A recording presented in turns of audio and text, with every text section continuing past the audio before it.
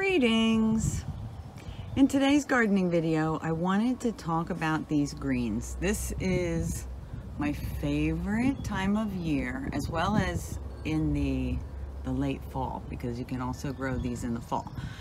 But I wasn't able to grow them in the fall this year because I was a little busy, but we have them now, and I wanted to talk about why I'm so excited about these. And I was about to bring them all in the house to cook them with eggs, and I'm just going to lightly cook them. I'm not going to overcook them. I have them soaking in water. Oh, I also have right here, I'm so excited about these too. If I can get them out. Look at that color. So that's the first thing I notice when I come out here is the color, the green color. And this is super red, and I add all kinds of things to my soil to get my food to grow as healthy as absolutely possible. So you can see from the color, and here's some more. So these are all going into my eggs that I'm making for myself. There's fennel and parsley. I've got kale, and this is collard greens. This is mustard greens. I think those were the only greens that I had in here. So I wanted to talk about the reason why they're green, and the reason why I select them, and the reason why I'm so excited about them is because of the chlorophyll content that they have. And chlorophyll is really what makes greens so healthy for you. Chlorophyll is a type of plant pigment that is responsible for the absorption of light. So these have a lot of light in them, sunlight. And so when I eat them, my whole body gets excited because they contain so much what do they call it? Photosynthesis is the process that creates the energy, but the biophotons, maybe that's the word that I'm trying to think of, these are just pure energy for your body. Not only do they create energy in your body, but they also have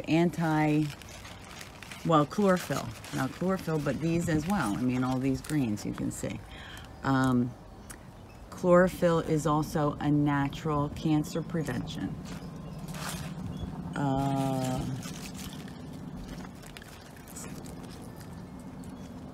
It blocks the carcinogenic effects in the body. And it helps the liver to detoxify. Chlorophyll can also speed wound healing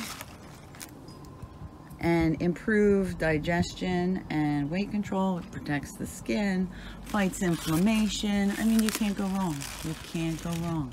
So in addition to eating these as much as I can, when I have this much, of course, and this time of year I have a lot, and other times of year I may only have a little bit, but now I have an abundance, and I can help to get my body ready for the summer. And in addition to that, I also have this other stuff. Now I just extracted this today because it's ready, because this is scallions in apple cider vinegar that I harvested. I think I made a video about that. I have to look back on April 5th. So this is the apple cider vinegar, so I'm going to use that, a little sprinkle of that. I'm going to make a little vinaigrette with, well, this is in my way, wait a minute, this, because I just finished that.